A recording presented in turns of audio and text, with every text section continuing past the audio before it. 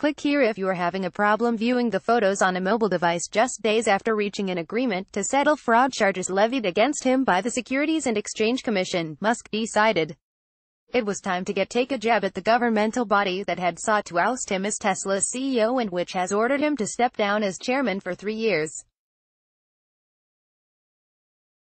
And of course, he did this on Twitter, which is where he made the claim that got him in trouble in the first place.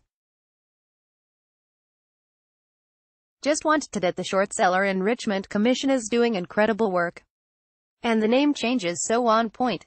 Elon Musk, at Elon Musk, October 4, 2018, just wanted to that the short seller enrichment commission is doing incredible work. And the name change is so on point, Musk tweeted out Thursday afternoon.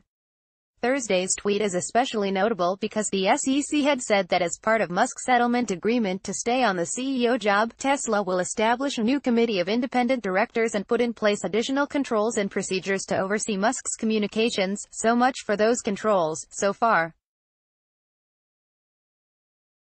In early August, Musk tweeted that he had secured the financing to take Tesla private. That sparked a surge in the company's stock price. A few weeks later, he cancelled his take-private plan. The financing had not been secured after all. The SEC charged him with fraud last week, and he also faces a possible criminal investigation by the Department of Justice.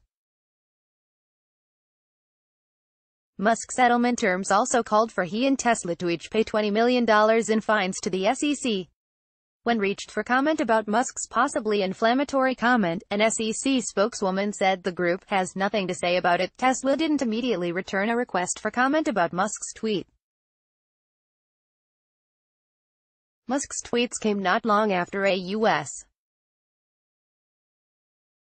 District Court judge in New York said she wanted Musk and the SEC to write a joint letter saying why she should accept the terms to settle the sex fraud charges.